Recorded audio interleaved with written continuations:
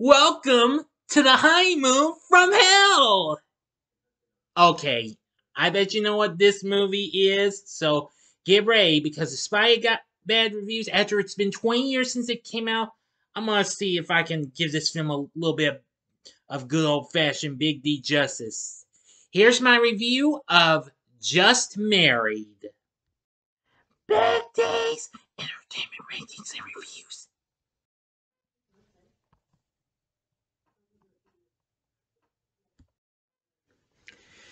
So, greetings, my fellow YouTubers, and welcome to Big D's Entertainment Rankings and Reviews. My name's Duel, better known to as the Big D, and this time around I bring to you a review of the 2003 rom-com Just Married, released by Fox, directed by Sean Levy, and written by Sam Harper, starring Ashton Kutcher and Brittany Murphy. The film was produced by Robert Simmons, who recently worked on some of Adam Sandler's films. Despite the film not this big time, it was still a box office success. Anyway,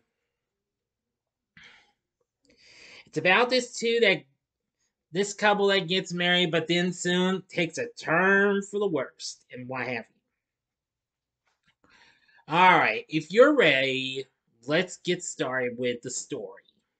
The film opens with our two main characters, Tom and Sarah, in the airport, then flashes back from the moment they met up to the present. Working class Tom Lezak and upper class Sarah McNerney, meet up when Tom accidentally hits Sarah with a football on the beach. A few months later, despite opposition from Sarah's rich family, they get married. Each has kept one secret from the other. Tom doesn't tell her that he accidentally killed her dog, and Sarah doesn't tell him that she slept with Pierre Prentice, a childhood family friend, after they started dating. Flying to Europe for their honeymoon, they attempt to consummate their marriage by joining the Mile High Club, but fail rather publicly.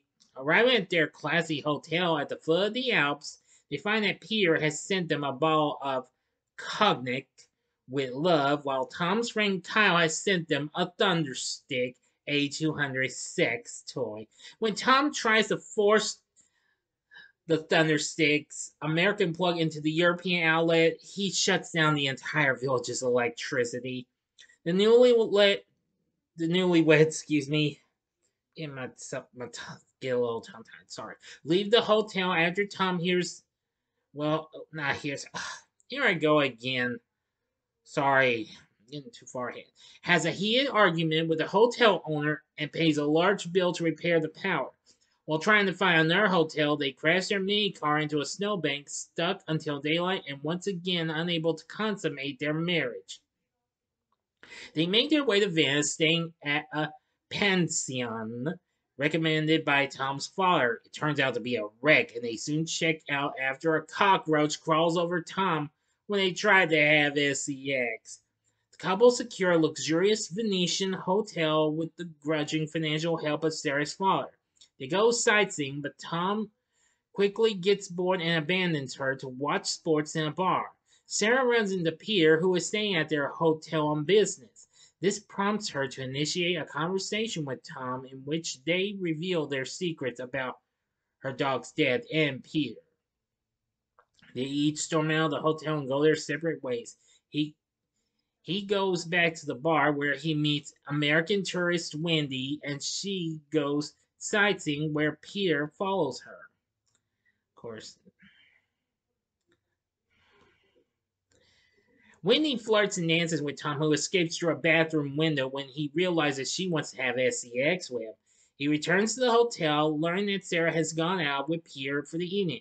Accosted by Wendy, he finds himself tricked into walking her to his hotel room, where she rips off her top and her bra before Tom blurts out that he's on his honeymoon, upon which she finally leaves. Yep. Alright, I'm going to the ending, so you've been warned. As always, you have 5 seconds to stop this video. Go to the description box below.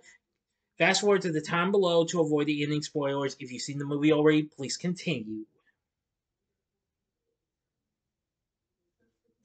Alright, Again, you've been warned. Sarah gets drunk, so Peter takes her back to the hotel.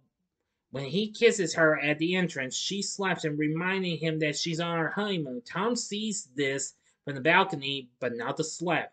When he confronts her in their room, Sarah finds Wendy's bra. Peter bursts in to ask her to run away with him to Seattle, leading to a fight that lands Tom and Sarah in jail, still without consummating their marriage. Peter bails them out, and the couple angrily decide to go home to LA, returning to the opening moments of the film. Sarah has moved out, and Tom wants to get back with her. Receiving advice from his father, he attempts to see her at her family's estate, but is unsuccessful trying to ram the gate. However, Sarah opens it herself after seeing Tom make a romantic speech to the camera. They rush together to proclaim their love for each other.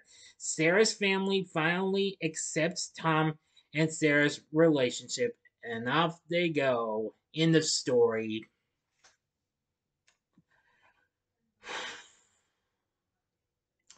So, what did I think of Just Married? Well, this was at the time when I first watched it, it became a guilty pleasure of mine. Yeah, as I enjoyed getting a few good laughs from Ashton Kutcher. I mean, well, I never watched that '70s show. I wasn't really big on that show. I know a lot of you out there have watched it, okay? But even after I saw him in Dude, Where's My Car, which I still have yet to review that one, I'll probably review that later on, okay? Promise. But anyway, he was pretty darn funny in this as Tom. He was so twisted and crazy. The late great Brittany Murphy, who really may have splashed before this in the suspense thriller Don't Say a Word. And of course, you knew her best from Clueless. That's another film I still have yet to review. Played Sarah, and she wasn't too bad. Christian Kane played Peter, not bad. David Moscow played Kyle. And we have some others. Well, stars include Monette Mazur, David Rasche, Veronica Cartwright, and even George Gaines, the late great George Gaines, who you know best from TV's Punky Brewster and the Police Academy franchise. Really awesome. Anyway, despite being on a modest budget of 18 million, the film did well here in the US with 56 million and 45 million overseas, where it went on to make 101 million worldwide despite receiving bad reviews. Rotten Tomatoes says that the film's plot is predictable and the overdone pratfalls get tiresome. Well, yeah, it has its ups and downs, like, well, as in its moments and what have you, but I still got a few good laughs. Not like I did before, but I still will factually consider it to be, well, still maybe a actual guilty pleasure or semi guilty pleasure. Anyway, the film even received 3 nominations at the Razzies for Worst Actor, Worst Supporting Actress, and Worst Screen Couple. But they failed, but they lost. Kutcher lost to Ben Affleck, Murphy lost to Demi Moore, and Kutcher and Murphy lost to both Affleck and J-Lo for, you guessed it, the worst film of all time, Geely. Anyway, I'd much rather watch this over that crap.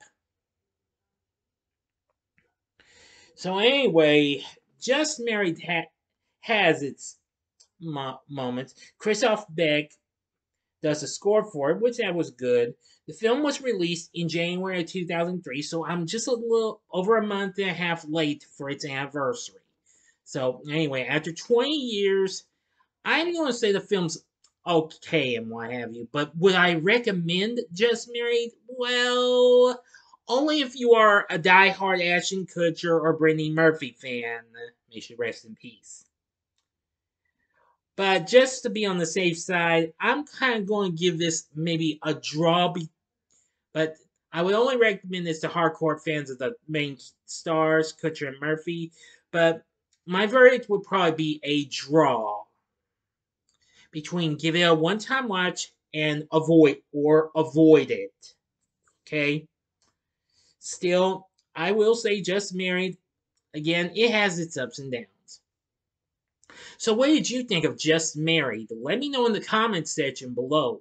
If you like this video, click the like button, subscribe, and be a part of the Big D Nation. Join me next time when I bring to you my review of The 40-Year-Old Virgin. And I'm looking forward to reviewing that. So, anyway, if you like this, check out my reviews for these other, well, warped out rom-coms. In the upper left-hand corner is my review of the crazed spoof date movie. The upper right-hand corner is my review of the dark, or should I say black comedy, When Our Rain Love Stinks. Or if you really want to go for it, go to the bottom left-hand corner and see my review of and rant of the worst film of all time I just mentioned, Geely. Which believe that did pretty well, thanks. And the bottom right-hand corner is the button you can click to subscribe. If you like rankings and reviews on movies, TV, music, video games, etc., then I'm your guy. Thanks for watching. Until next time, I'm the Big D saying, see ya.